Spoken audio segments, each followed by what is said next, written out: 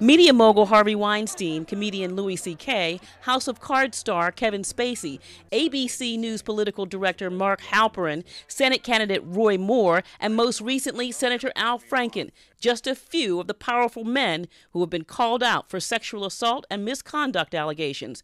Adam Rosenberg is the executive director of the Baltimore Child Abuse Center. He says these recent cases have opened the floodgates. There are adult survivors coming forward and talking to us. I mean, just calling us people who are in our community, in our orbit, survivors, who are sponsors and volunteers and fundraisers and friends of BCAC who come into my office and said that this happened to them also. Rosenberg says what's so powerful about the Me Too movement is it has given people a comfort level to come forward and address their past abuse or past harassment. They feel comfortable being able to come forward and share that experience because they're realizing that it is not just them, but it's also, unfortunately, me too.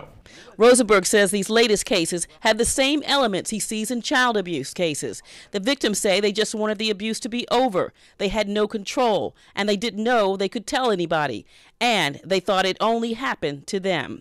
He says this is a teachable moment we can't lose. We would be doing each one of those victims a disservice if we just posted #MeToo. What we need to be able to do is then make it that teachable moment so we can have societal change, we can have communal change, and we can stop not only the harassment of women, but also the sexual abuse of children.